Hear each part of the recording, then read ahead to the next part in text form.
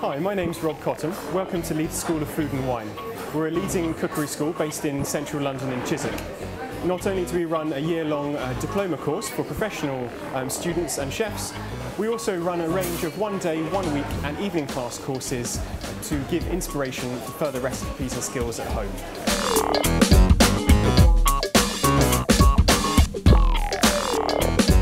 I'm going to show you how to make an anchovy butter.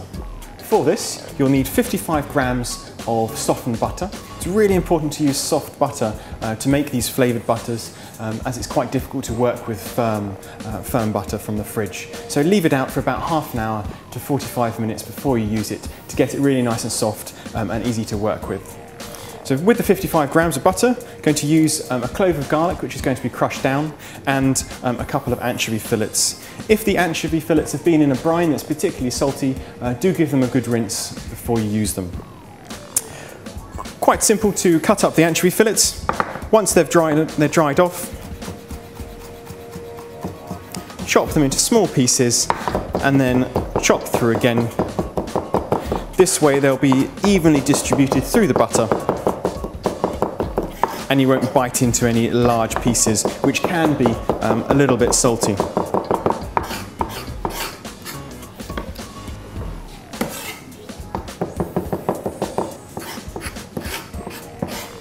So when finely chopped, add into the butter.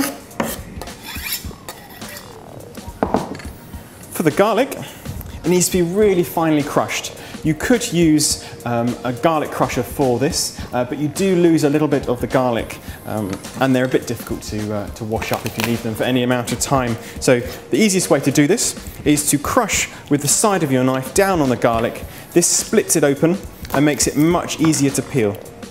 Also, cut off the root end where there's a little hard piece which doesn't chop down very easily.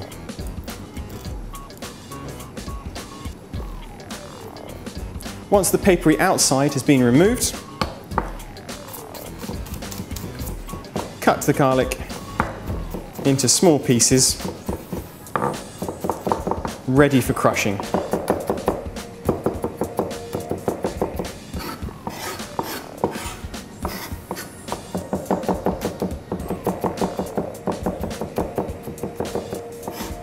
When into suitably sized small pieces, get a little pinch of salt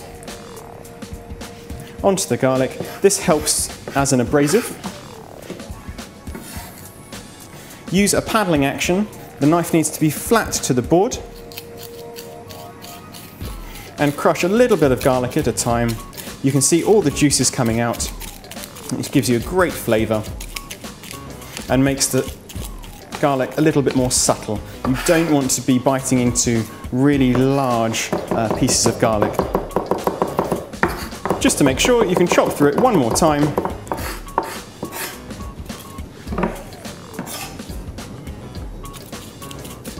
And puree again.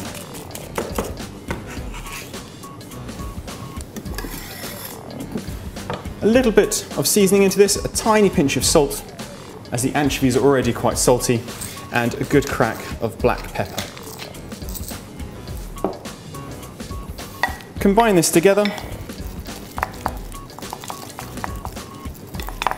until the ingredients are evenly distributed in the butter.